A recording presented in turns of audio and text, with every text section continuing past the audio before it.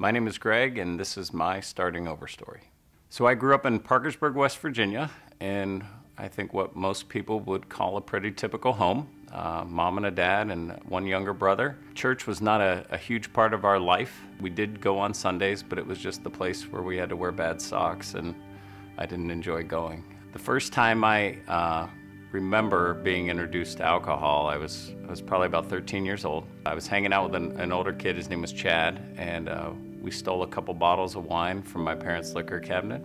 And we drank the bottle of wine, and we made screwdrivers. And when I got home, I remember that we had this downhill driveway into the garage, and I remember the garage door wasn't up, so I remember wrecking into the garage. I remember my parents yelling at me. I remember crying and hugging a toilet. I remember promising that I would never do this again. What I also remember is that even though the consequences were bad, that I thought I had found the answer to life's problems that frankly I didn't even know I had before that day. All the fear and doubt and insecurity in the world just kind of slipped away when I drank, and I thought I'd found the answer to life. My parents had different ideas growing up. That was not okay in our home, so I found myself in trouble all the time. It's funny, my mom would say, you know, I needed to get different friends, but what she didn't realize is I had become the friend that other people should get a different one for. That's kind of the route my high school took. I think probably the first time that a light bulb came on, I'd been on a bender, came home to steal money. That was my job. I snuck into the house and got caught with my hand in the cookie jar, and rather than coming up with some lie like I normally would, I remember just saying, I have a problem with drugs and drinking, and I can't stop, and I don't know what to do.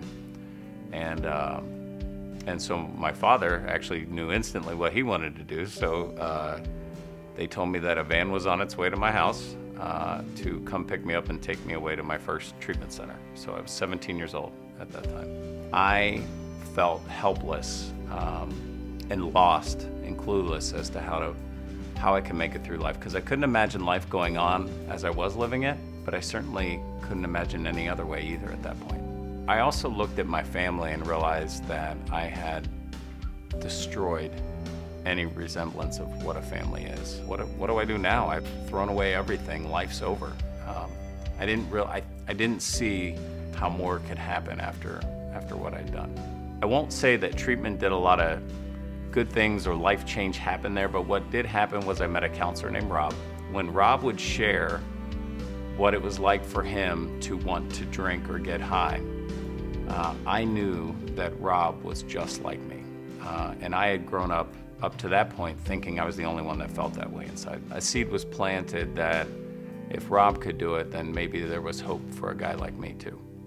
I had an aunt who lived in Chicago named Fran, and Fran had recently gotten sober herself and offered that if I wanted to change my life, she offered to let me move out with her to give me a new chance and a new start. So I moved out to Chicago.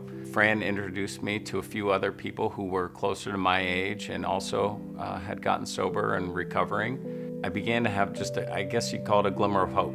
You know, hope that if it was possible for these people, that maybe it could be possible for me too. The reality was I was still a long way away, many years away from getting off this downward destructive sorry cycle.